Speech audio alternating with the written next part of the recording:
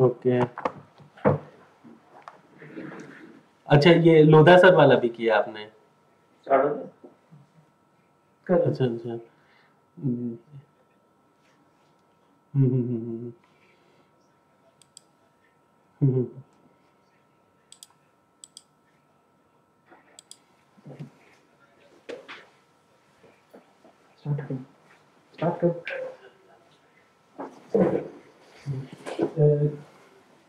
वो तो sir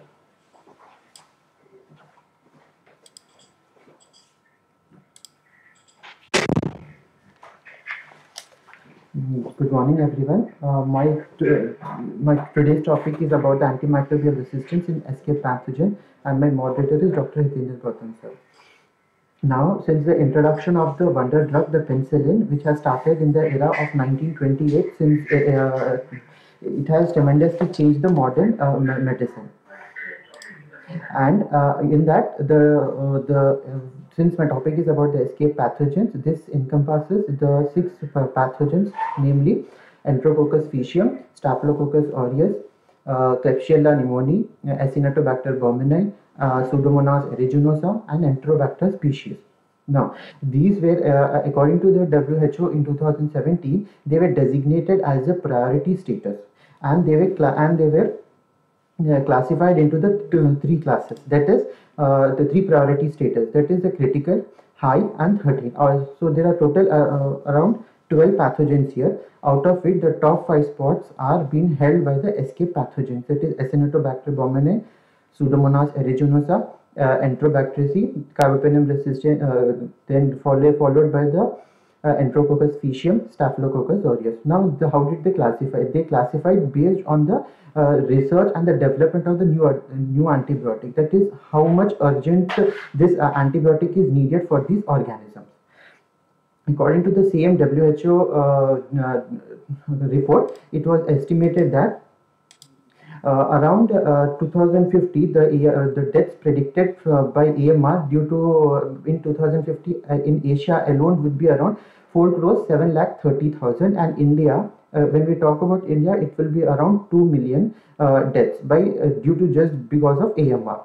And the interesting fact about this ESKAPE pathogen that is about it escape the biocidal action of the antibiotics.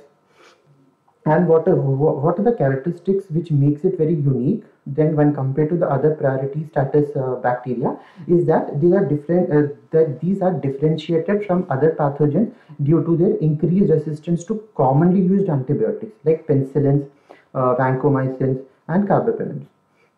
And this resistance pattern in these pathogens, not just these pathogens, in other rest of the pathogens, that is out of 12, is that they're not uniformly same across the different among the different geographical locations. Most of the resistance problem in the hospital are concentrated in a limited number of bacterial species which have become to known as ESKAPE pathogens. The resistant rates are very substantial, and the rates of the resistance vary geographically, as I have told you before.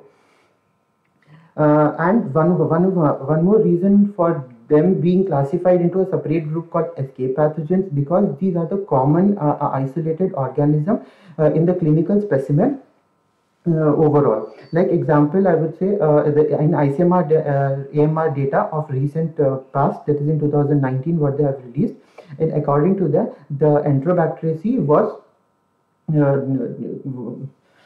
was cultured in among 48%. In 48%, non-fermenting gram-negative bacilli constituted about 26%, Staphylococcus in 15%, Enterococci in 6%, and rest 3.3%. So by these figures, you can estimate that the ESKAPE pathogens are not just problematic in terms of resistance mechanism, but they are also equally important when it comes to isolating this organism from the clinical specimen. So that's why they are grouped under one such group of ESKAPE pathogens. Now coming to the individual bacterial profiles, with the with the bacteria. Like, and first E stands for the Enterococcus faecium. Now these are the gram-positive facultative anaerobes, which are opportunistic pathogens which are frequently involved in the HAIs, that is hospital-acquired infection, especially among the immunocompromised patients. Now this, along with the Enterobacteriaceae and the Staphylococcus aureus, is considered as a triple threat. So together three are called the triple threat. And over the past few decades, we can see that Enterococcus faecium was one of the leading causes of the hospital-acquired infection. And we know that the Enterococcus species are around more than 49 species, but the most clinically relevant species would be Faecium faecalis, other would be Gallinarium, Cassiflavus, and rest of them, which are not commonly isolated. Now, most Enterococcus species infections are endogenously acquired, but cross-infection may occur in the hospitalized patient. Now, the dissemination of this Enterococcus was occurred in the two separate waves. What are the two separate waves? The first, it was the faecalis wave. The first, the predominated was in early 1980s, was the dissemination of the Enterococcus faecalis. Later on, the Faecium was predominating. Now, in 1988, the Attali et al. Were the first one to report vancomycin resistant Enterococcus faecalis and Faecium in England. Now, according to the Center for Disease Dynamics, Economics and the Policy, this in collaboration with the WHO has come up with the antimicrobial resistance pattern, that is in 2017, which shows that the aminoglycoside were around 79% resistant, aminopenicillin 72 and 27% respectively. Now, but the problem with this data was that it has only just few isolates. As you can see, it was 232 isolates, 299 and 314 isolates. When coming to the 2019 data as published by the ICMR, the vancomycin resistance was around 7.9%, which was overall in 2019. And when you look back to the years, it is 7% in 2014 and 4% in the 2018. In all the VRE infections, the resistance was mediated by solely by the VAN-A gene, but very few isolates exhibited this VAN-B genotype, and no other genes were detected. Now, coming to the other pathogen, the second pathogen, that is the Staphylococcus aureus. Now, this organism a common representative of the skin moist areas, that is anterior nares and the axilla. Now, the 60%, around 60% are known as an intermittent carriers harboring the Staphylococcus irregularly. That's why they are called as intermittent carriers. Whereas the rest 20% are known as a persistent carriers, almost carry one single strain of Staphylococcus aureus. Now, the first wave of the MRSA, or you can say it was first discovered as soon as the penicillin usage started. So thereafter, the resistance to this penicillin started. So MRSA was first discovered in around 1961. Now, still it is considered as a significant burden in the healthcare setting globally.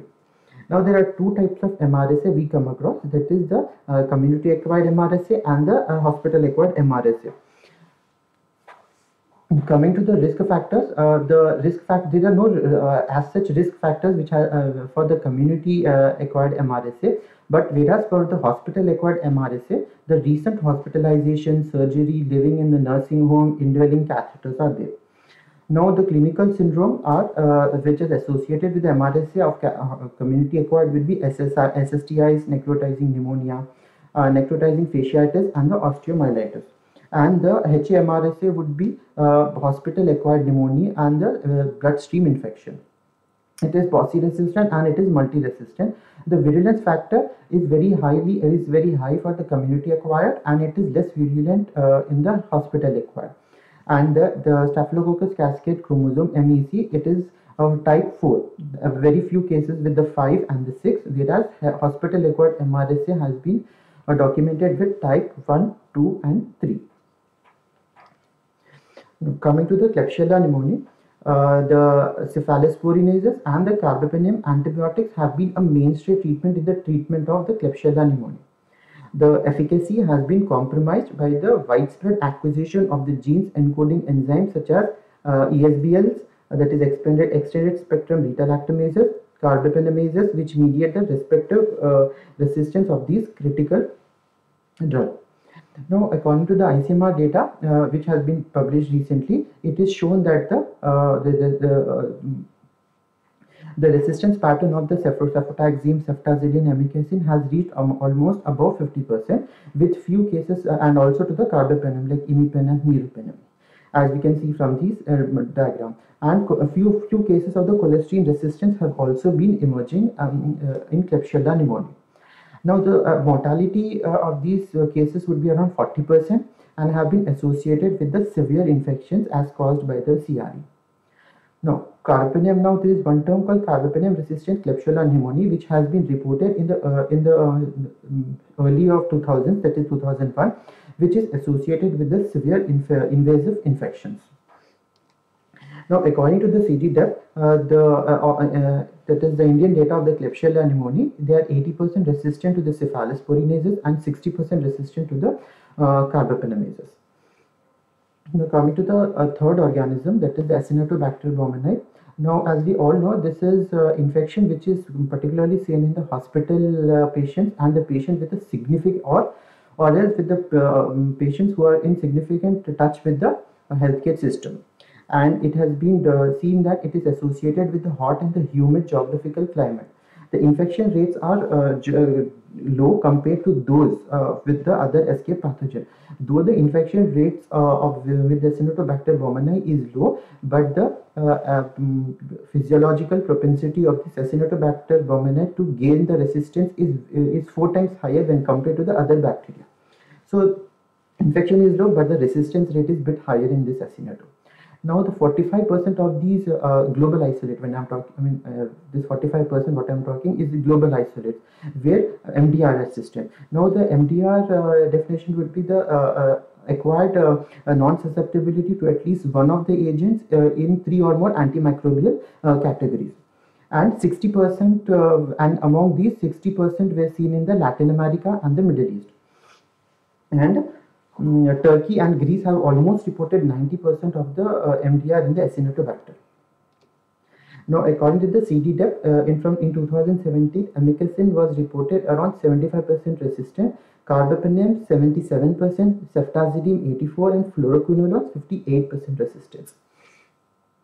And in 2019, the amikacin, cefepime, and ceftazidime have seen the resistance of around more than 50%, reaching around 80%, with very few cases of the cholesterol resistant.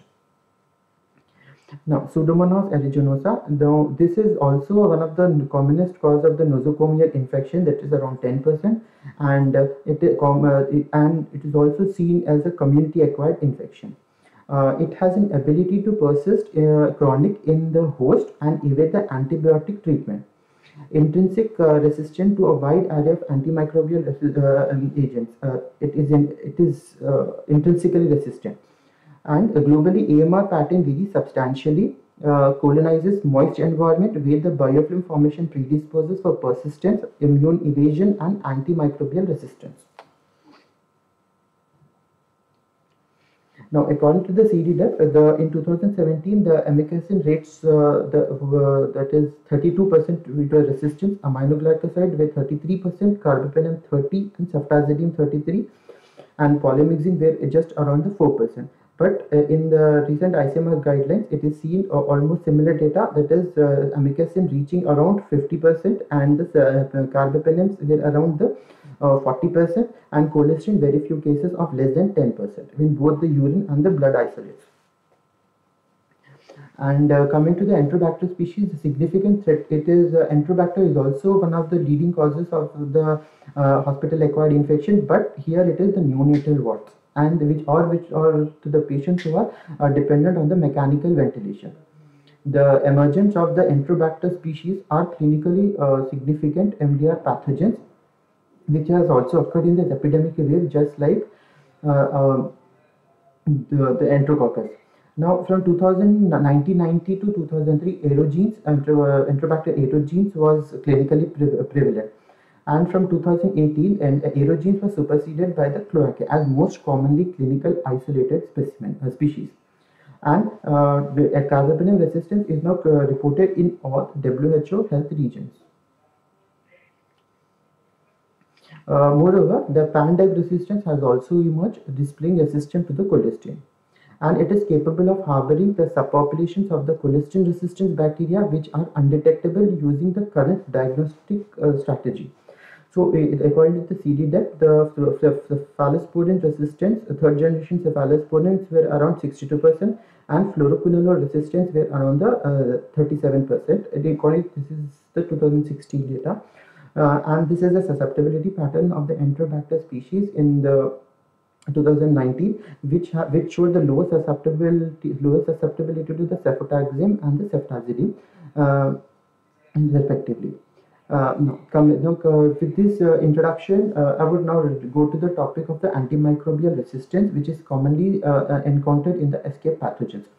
Now, one of the four common ways of antimicrobial resistance in these pathogens would be the first of all inactivating the whatever the antibiotic we give, that is inactivation or altering the antimicrobial molecule, or second, they're modifying the target mechanism, the target sites.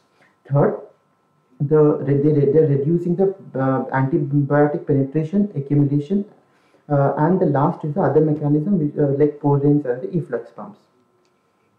That is the first, going to the first inactivation of the inactivation or alteration of the antimicrobial molecule. Now, coming to the inactivation, there are two types like beta-lactamases and the aminoglycolases. Now, since the introduction of these penicillins, now beta-lactamases has also been documented, and till now more than 2,600 beta-lactamases have been reported, which are now this is one of the most important resistance mechanism in case of the beta-lactamases, and these beta-lactamases have been classified according to the primary molecule, like in Bush-Jacob in Ambler's classification is based on the molecular structure, or combined hydrolytic and inhibition functional properties, that is the Bush-Jacobs classification. Now this Ambler A the Ambler will have four classes A, B, C, D, and in Ambler A will have the serine proteases in the active site, which will involve the penicillinases, narrow spectrum cephalosporinases, and extended spectrum cephalosporinases, and the commonest enzymes would be SHV, TEM, and CTX. And the Ambler class B, that is metallobeta-lactamases, will have the zinc in their active site, and the commonly isolated enzymes would be IMP, VIM, and NDM. And in the C, that is the chromosomally mediated, that is a class C, is cephalosporinases, which encounters AMP-C. And the last is oxacillinases, penicillin and oxacillin, which have 1 to oxa 48.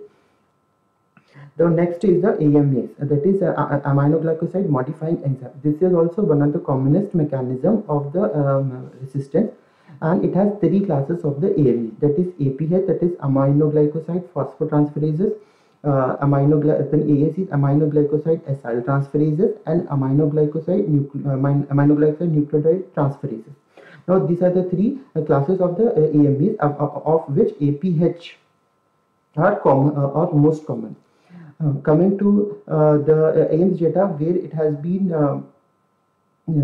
been studied under Dr. Hitendra Gautam sir and AIIMS data, it is seen that total 40 isolates of Acinetobacter were collected. Out of that, 55 were identified to have AME genes. And out of that, the 50% has ANT, that is this AMEs are again divided into subclasses like 3-, APH 3-, and all that. And so 50% are ANT genes, and 45% for AAC genes, and 9.1%, that is a subclass of AAC, that is aminoglycoside acyl transferase, that is 9.1%, and APH were around the 18%. And out of that, these 55 isolates, 45.4 isolates carrying AME genes were XDR, and 13.6 isolates were in the MDR. And isolates carrying these AME genes showed resistance to both the gentamicin and amikacin in the rates of 50 and 63.6%. Now, this data has been under the process in the International Journal of Antimicrobial Resistance. Now, this is the data which frequency of AMEs, genotype, and their phenotypic outcome. That out of the 8 isolates, 6 were resistant to the aminoglycoside, and the 5 were resistant to the gentamicin. In AACs, one were resistant to the aminoglycoside, and 1 to the gentamicin. And likewise, APH, one was resistant to the aminoglycoside, and other was resistant to the gentamicin. Coming to the next mechanism, we have done the inactivation of alteration of the antimicrobial molecule. Coming to the second mechanism, that is the target site modification. Now, the antimicrobial will first it will enter. Then second is they'll act on the target site. Now, if you modify this target, the antimicrobial doesn't work, so it confers the resistance. So examples would be, and what are the targets? No, there are different targets in the mechanism, like enzyme target enzyme modification, ribosomal target site alteration, and the cell wall precursor alteration. Now, in the target enzyme modification, we have that is the PB2A that is MECA gene, which is one of the commonest target enzyme modification. That is which is conferred by the MECA gene. That is the MECA gene will code for the PB2A, that is penicillin binding proteins A, and which is located in the Staphylococcus cascade chromosome MEC.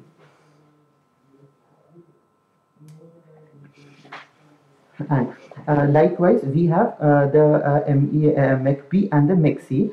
The clearance, the distribution of this MECB has been very unclear, and the MECC has been low prevalence, which was seen in the livestock and in the humans and in the Europe. And likewise, PBP2A is also seen in the Enterococcus faecium and Enterococcus faecalis, and PBP5 is specially is seen in the 90% strains of the Enterococcus faecium strain. And Acinetobacter baumannii has also been seen with the PBP, that is the penicillin binding protein, but it is very uncommon. Now, coming to the other target site modification is the topoisomerases. Now, topoisomerases acts through DNA guidance, which is fluoroquinolone. The DNA guidance codes with guide A and guide B, and topoisomerases with the PAR C and the PAR E.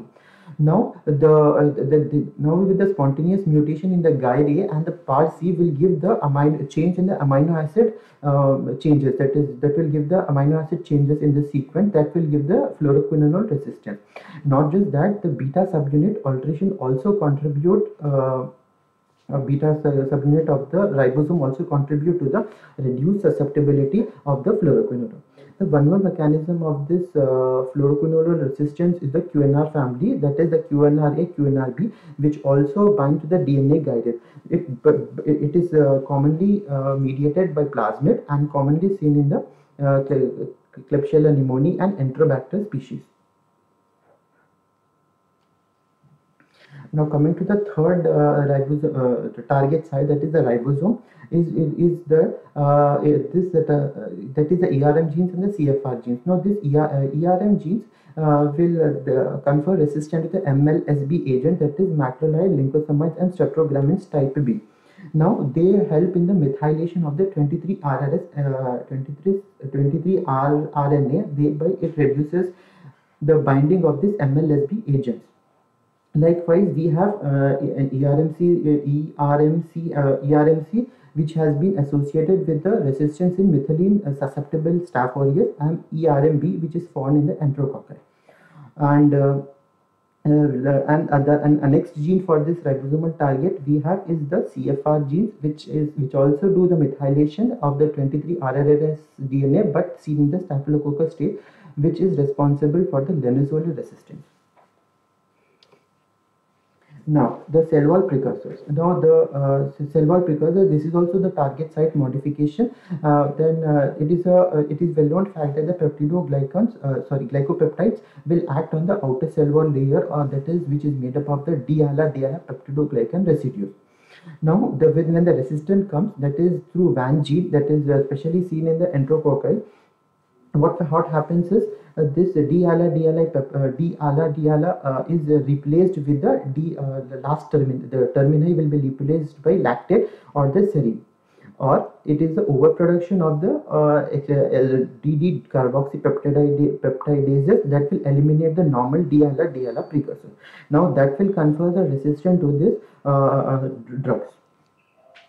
Now, since we're talking about this vancomycin resistance, it is in 2002. It has been reported that vancomycin resistant Staphylococcus aureus was also reported. Now, when do we call VRSA? That is when the MIC was more than 60 microgram per ml.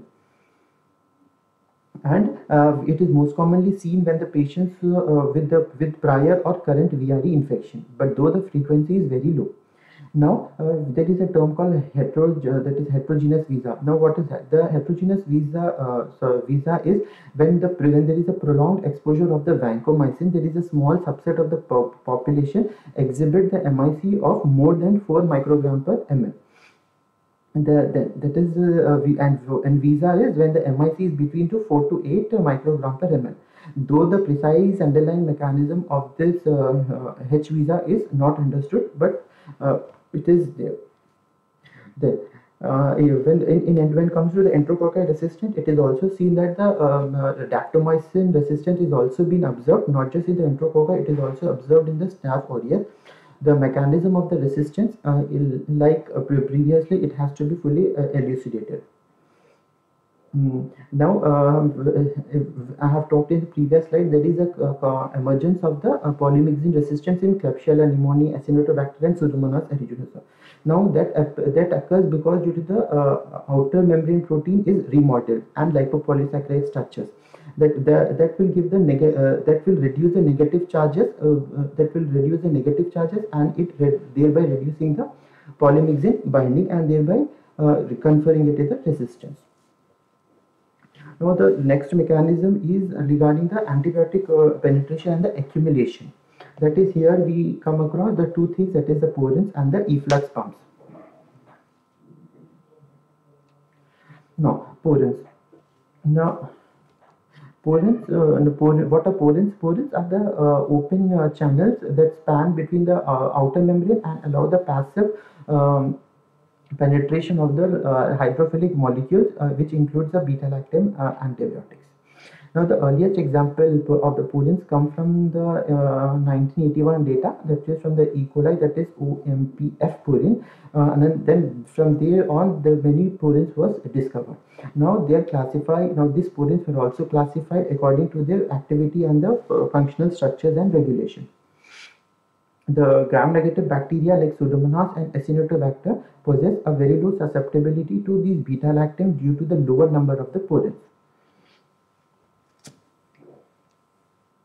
Now, Pseudomonas, when it comes to the purin and Pseudomonas, the OPRD is linked to the reduced carbapenem susceptibility, and CRAO in the Acinetobacter is associated with the imipenem resistance.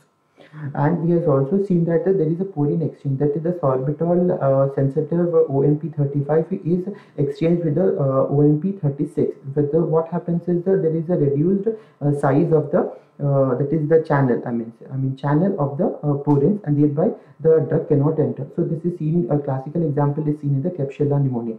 Or you can see when there is a protein decreased purin expression, this was seen in the Enterobacter. And then if there is a mutation in the purins, as seen in the E. coli. Coming to the efflux pumps, the efflux pumps are the transport proteins that will help in the exclusion or the extrusion of the toxic substances within the cell to the external environment. Now there are 7 families of the efflux pumps. Out of that, there are major facilitator, MATE, multi-drug and toxic efflux, RND, which is the most common, SMR, small multi-drug resistance, ABC, ATP binding cascade, and proteobacterial antimicrobial compound efflux. That is the PACE family. Nizam, just to correct, 6 families. 6 families, yeah. Initially it was 5. 6 was introduced. Yeah. Just a 6. Don't say 7. You number correct. Okay. Continue. Now, the organisms, coming to the examples, the MX, AB, OPRM, it is seen in the Pseudomonas aeruginosa, which confers the resistance to the fluoroquinolones, aminoglycoside, and beta-lactam drugs. And ACR-AB, and Tolsi is seen in the Klebsiella pneumoniae and Enterobacter, and which is a multi-drug resistant. It is resistant to the many drugs. And this Acinetobacter belongs to the ABC families of the efflux pumps, that is ADE, ABC, ADEFGH, and ADEIJK, which is seen in the Acinetobacter, is also seen in the broad range of the antibiotics like fluoroquinolones, tetracyclines, macrolide, and chloramphenicol. Likewise, we can see the efflux pumps in the Klebsiella pneumoniae and Enterobacter species conferring the resistance to the chloramphenicol and the tigecycline.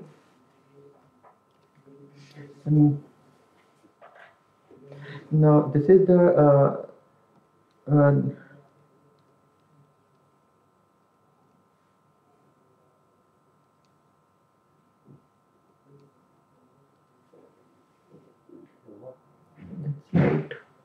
what slide? The other slide, which okay.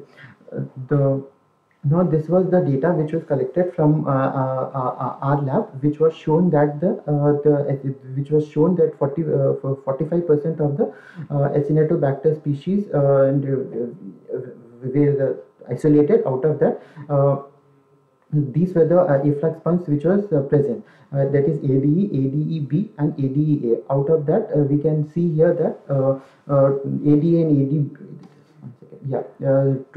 two were the isolates, and out of which were considered to be the MIC values of these isolates were 4, which is considered to be the intermediate. So when we put up the blocker, that is inhibitor, the resistant, from intermediate it became to the sensitive. Now this proves that there is the expression,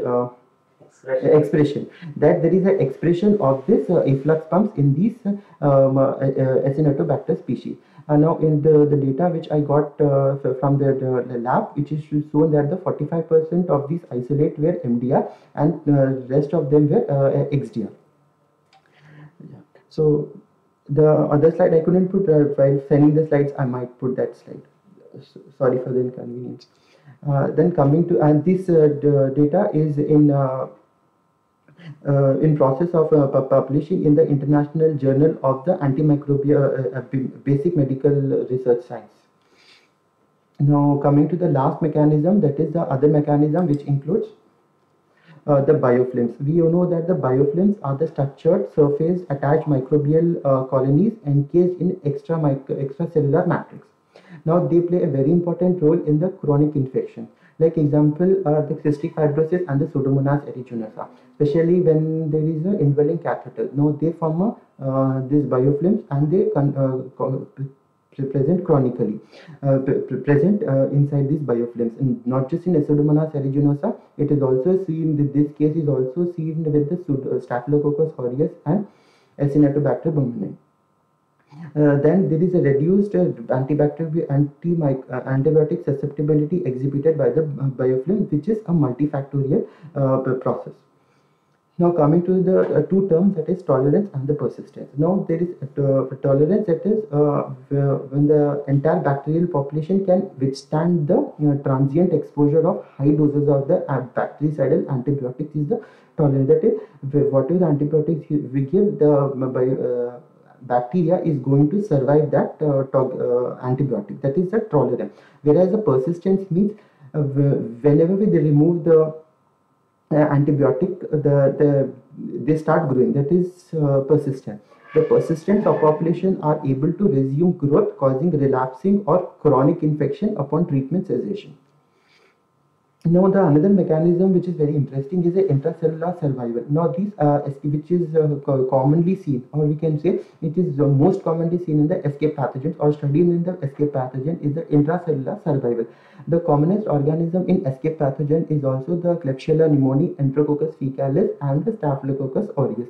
Now, these microbes will evade the host immune response and also the host defenses and also the antimicrobial agents by forming by hiding in the alveolar by hiding in the macrophages through compartmentalization.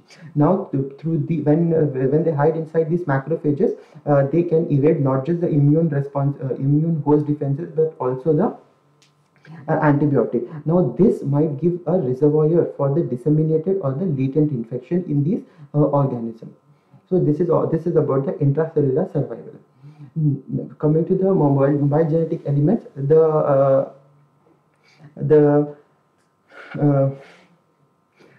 association of mobile genetic elements and AMR in escape pathogens, or in general AMR, is extensively studied. Hereby I am just providing a brief review on the mobile genetic elements. And we all know that the mobile genetic elements, they are now nothing but the segments of the DNA. They capture the AMR genes from the chromosome or from the genome, and they mediate their movement within the genome, that is intracellular mobility, or between the different cells, that is intercellular mobility. So they catch the genes and they mediate it. So that's how they are helping in the AMR mechanism. Here the mobile genetic elements would be insertion sequence and transposon. With the transposon 9, that is TN9, is responsible for chloramphenicol resistance, and TN10 for the tetracycline resistance.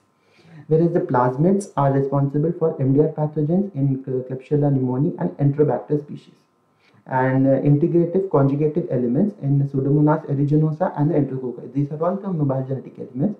And the genomic island, this is also a mobile genetic element which is commonly seen in the MRSA isolate in the Staphylococcus cascade genomic island. Now, in the tabular column, the Enterococcus confers to vancomycin through transposon, and Staphylococcus confers resistance to the beta-lactam also through transposon. Likewise, Klebsiella, Acinetto, Pseudomonas through insertion sequence, transposon, and plasmid respectively. When we talk about the MGE, how are they going to be transfer? I mean, it is due to the horizontal gene transfer. Now, this horizontal gene transfer has the three primary mechanisms, that is the conjugation, transduction, and transformation.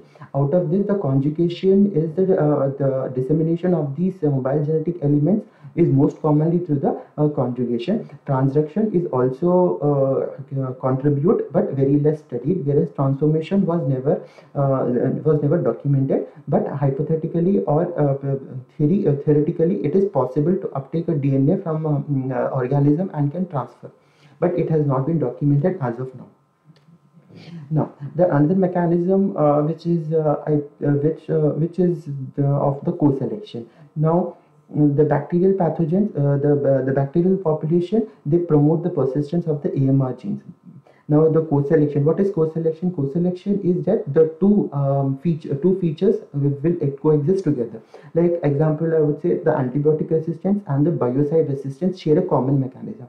Example here, the cell wall membrane prevents the entry into the cell or upregulation of the efflux pump to remove unwanted compounds from the cell. This efflux will remove, in general, will remove the toxic compound, but the bacterial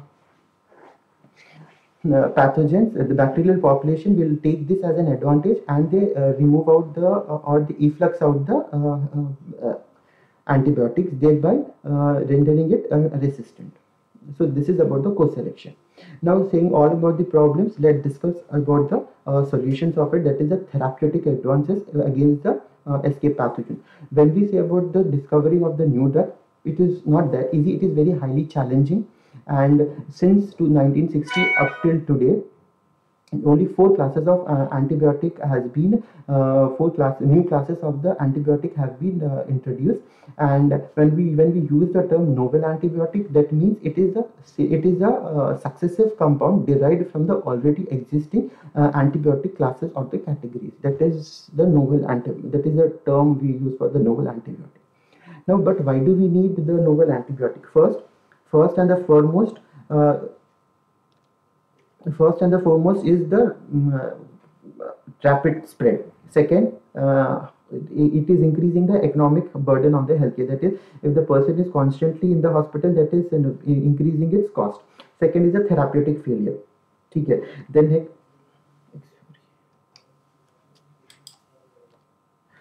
second is a therapeutic failure. Third is the increased morbidity, and last is the increased mortality. Now, because of this, we need the newer antibiotic. Now, the recently approved FDA and DGCI newer antimicrobials would be these are the following. Out of that, the red these which are highlighted, that is plasmomycin, evaracycline, and omadacycline, which comes under the class of aminoglycoside. Tetracycline and tetracycline are useful for the complicated UTIs, complicated intra-abdominal infections, and omadacycline is used for the acute bacterial skin and the skin structure infection and complicated UTI. Now other drugs which have been for the use is BLBLI, that is beta lactamase and beta lactamase inhibitor. Here the beta lactamase is the first two, that is the meropenem, verbactam, ceftazidime, avibactam, simipenem, cilastin, and relebactam. Now this this verbactam was the first BLI. So meropenem, which is a carbapenem class of drug, was approved in around 2017 August. It is useful for the complicated UTI.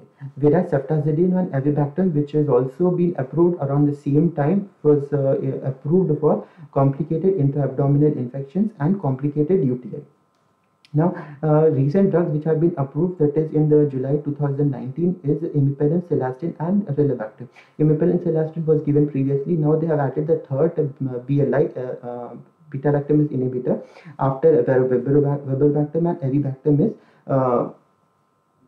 relebactam, but it is not approved for DCGI, but it has approved FDA. It has got FDA approval in 2019. It is used for the hospital-acquired bacterial pneumonias and ventilator-associated bacterial pneumonias.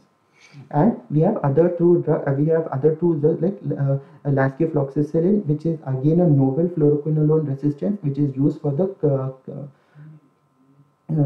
bacterial pneumonia. What makes it different from the fluoroquinolone, that it has the same structure like the fluoroquinolone, but it has amino acid at the first and the seventh position. The amino acid is chain. Now this makes it more in the it has more pulmonary action when compared to the other fluoroquinolone. That's why it is used for the bacterial pneumonia. And then next is the cefiderocol. Cefiderocol, that is comes under that has been first sidrophore antibiotic, which has been approved in the for complicated urinary tract infection. Complicated. Now here the cephalosporin will enter into the that is the bacterial cell wall, not through the normal porin channel, but through the bacterial iron pump. Coming to the ceftazidime and avibactam, that is which is commonly used in our country as Zaficept, which has been used for the complicated intra-abdominal infection, complicated urinary tract infections, including pyelonephritis, and hospital-acquired bacterial pneumonia and ventilator-associated pneumonia. And it is being used in Enterobacteriaceae, ESBLs, AMPC, KPC, and the organisms like Klebsiella pneumoniae, Enterobacter, Proteus, Serratia, but it has no activity against the NDM. Now the data from the AIIMS shows that that is from the ceftazidime and avibactam. This was applied only to the isolates which were colistin sensitive only. Now they were just for we have done only for the 40 isolates in our lab, and all of them were XDR. Out of that, 35% were sensitive to the ceftazidime and avibactam, which has been communicated to the clinicians regarding the same. Coming to the newer, now we are talking about the drugs, but with the drugs comes also the toxicity, especially with the polymyxin. Now polymyxin is very nephrotoxic drug, which ranges, the nephrotoxicity ranges around 14 to 26%. And we all know that the last resort of antibiotics would be a last resort drug is polymyxin.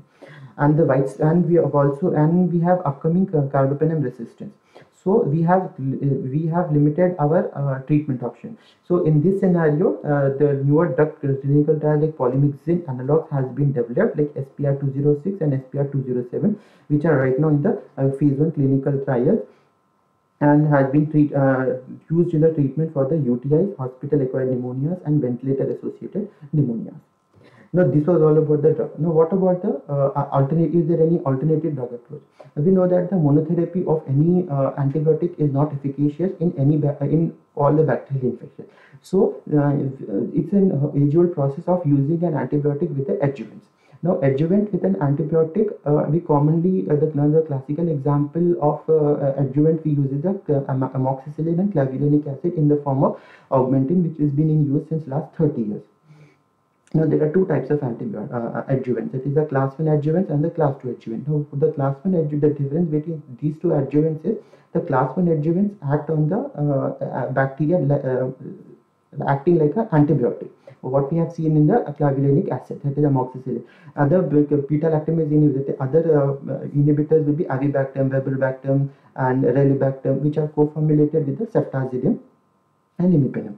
Now this is the and cephalosporin, sulbactam. These are all the class 1 adjuvants which will act on the pathogen. Now next is the class 2 adjuvants, which will potentiate the antibiotic action, but it does not act along with the antibiotic, but it will accentuate the host properties. Now these are also in the clinical trials, but not for the use as of now. Example are E5564, TAK24, and hypoxic inducible factor, which is a master regulator of the innate immunity. Now what are the the question comes is there any alternate non-drug therapy? We have talked about the alternate drug therapy. Now we are talking about the alternative non-drug therapy. Yes, we do have the alternative non-drug therapy. The first and the most common is the bacteriophage therapy. Now this is also a very age-old process of the treating AMR pathogens. The next is the repurposing of the drug. Here the repurposing is these glatiramer acetate that is which were used for the multiple sclerosis. Now it has been used for the infectious agents, like example in E. coli, Acinetobacter baumannii, and Pseudomonas aeruginosa, and monoclonal antibodies, antimicrobial peptides, and vaccine development, and fecal microbiota transplantation. Now just one slide regarding the same. Bacteriophage therapy is safe, specific, and it has autodosing, and it has low inherent toxicity when compared to the antibiotics. But here it should be tailored according to the treatment. And the organism which has successfully treated till now when it comes to ESKAPE pathogens is E. coli, Pseudomonas, Acinetobacter, and Staph aureus. And it like if in bacteria, antibiotic, it has minimal disruption of the normal flora, and it has a biofilm clearance. Now coming to the monoclonal antibodies therapy. Now since decades it is known that a monoclonal antibody was mainly used for the oncological or the rheumatic condition, but the bacterial specific monoclonal antibody is a key feature which makes it well positioned for the treatment of EMR pathogen. EMR. But till date only 3 monoclonal antibody has been approved, but none of them has been against the ESKAPE pathogen. The first being the raxibacumab and the obinutuzumab, which is used for the Bacillus anthracis, that is inhalation anthrax for both adult and the pediatric patient. The last is the next is the bezlotoxumab, which is used for the Clostridioides difficile infection. These are the three monoclonal antibodies which are in use right now, as of now. Now coming to the next therapy, that is antimicrobial peptide. Now, this antimicrobial peptides were first discovered in around 1980s. Now, these antimicrobial peptides are the nothing but they are just the host defense peptide which are positively charged and are amphiphilic. That is both hydro and the hydrophilic and the hydrophobic molecule. When they bind with the negatively charged the bacterial cells, there is an electrochemical change in the cell membrane which causes the cell damage, and the permeation of the large molecule, that is the proteins, will enter into the bacterial cell wall, thereby disrupting the cell membrane and destroying the cell, and thereby eventually the cell death of the microorganism. No, currently, no, coming to the vaccine development. Now there has been, but this is one of the most effective strategy to reduce the AMR pathogens. AMR, like we have seen in Streptococcus pneumoniae and Haemophilus influenza type B, but unfortunately, no vaccine is being currently available for the ESKAPE pathogens because they fail to elicit an immunogenic response effect in the effect in the clinical trials. The last is the fecal microbiota transplantation. That is with the antibiotic exposure, especially in case of long-term hospital care, that can actually alter the patient microbiota. Now, in such terms, the fecal microbiota transplantation is being currently investigated for protection against the AMR bacterial colonization. And the highlight of this FMT is it reverses the gut dysbiosis. Now, this was the article which I have come across while searching this. Is in these the 30 blood disorders patient were given 3 times FMT transplantation, and later on they have seen that there was a gut dysbiosis, that is the gut colonization, that is they have reversed the gut colonization, especially with VRE and CRAB and CRE patients. CRE infections. Now, to complete the list, we have nanoparticles. That is, the nanoparticles is substances. Nano is, that is something which is less than 100 micrometers. And example, one of the commonest example here we use silver nanoparticle. Now, they are helpful. Now, they create the reactive oxygen species, which will this will disrupt the this will damage the membrane and disrupt the membrane integrity, and thereby reducing killing the cell. And one more is the toll-like receptor agonist and antagonist, that is TLR4, TLR2 targets, which are used for the antisepsis drug, TLR3 and TLR9, which are antiviral drugs, and the last is the endolysin, that is the prostaglandin degrading proteins that allow phage to escape from bacterial cell during phage lytic cycle. Example would be recombinant endolysin. Now, this was about the therapies. Now, when we talk about the AMR, I'm not talking about the AMR surveillance is incomplete. So, to complete it, I would say in 2013, the network of AMR, which was started by the ICMR in 2013. Later on, NCDC also started their AMR surveillance in 2014. But in 2015, these two, NCDC and ICMR, has collaborated with the CDC to assess already existing practices in India to formulate any new guidelines regarding the healthcare associated infection. So, looking after coming into conclusion in 2019, they have set up the National Health Policies for rapid standardization of the guidelines soliciting antibiotic use and limiting the use of the antibiotics. While searching this AMR, I came across this 30% rule of this antimicrobial prescribing fact, which should be which is very common nowadays. Is 30% of all the hospitalized patients, inpatient at any given time, receive antibiotics, and 30% of the antibiotics are prescribed inappropriately in the community. 30% of the all surgical prophylaxis is inappropriate. 30% of hospital pharmacy costs are due to antimicrobial use, and 10 to 30% of the antimicrobial costs can be saved by the good antimicrobial stewardship programs. I would end this seminar by saying this line from the Paul Ehrlich, that drug resistance follows the drug like a faithful shadow, which I have come across while searching articles. Thank you.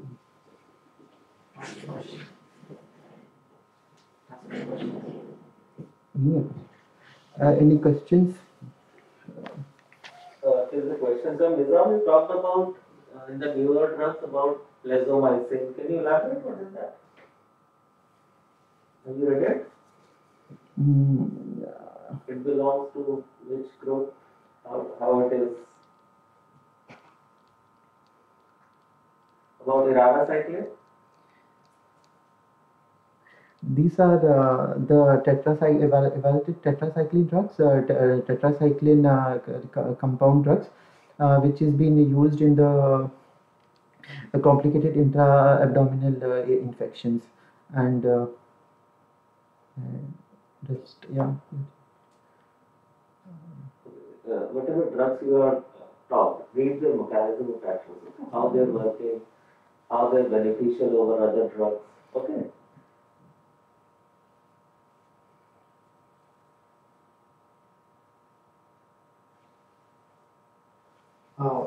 Isam, there is a question from Rama ma'am. Rapid methods to detect AMR. What are the rapid methods to detect AMR? Methods to detect AMR.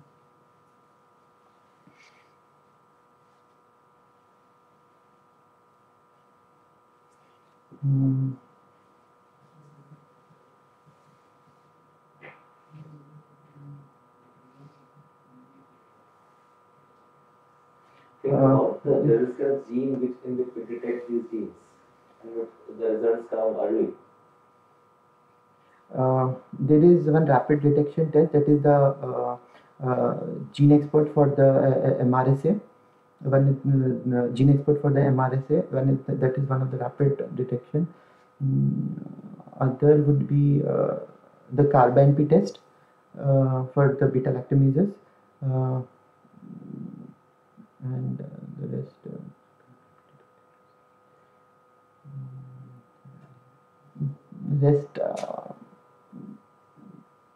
I need to search. I mean, I'll definitely get back with the answer of this.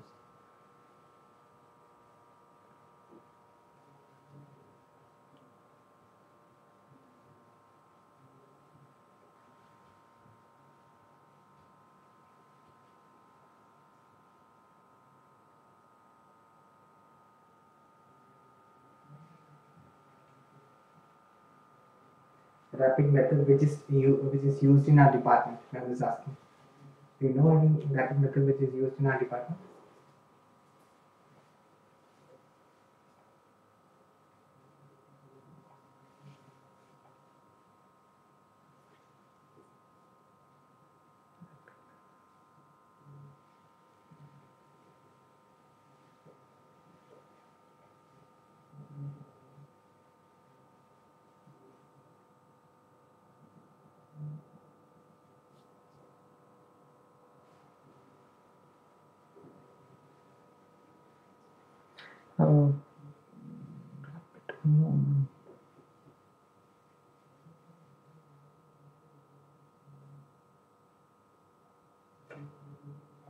No, I'm not aware of it.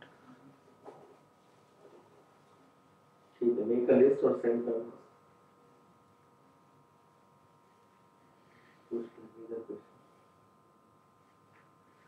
Any other question? Ask me. Any other questions? I will mail the what were the questions which have been unanswered by me in the slides. Okay. Thank you very much.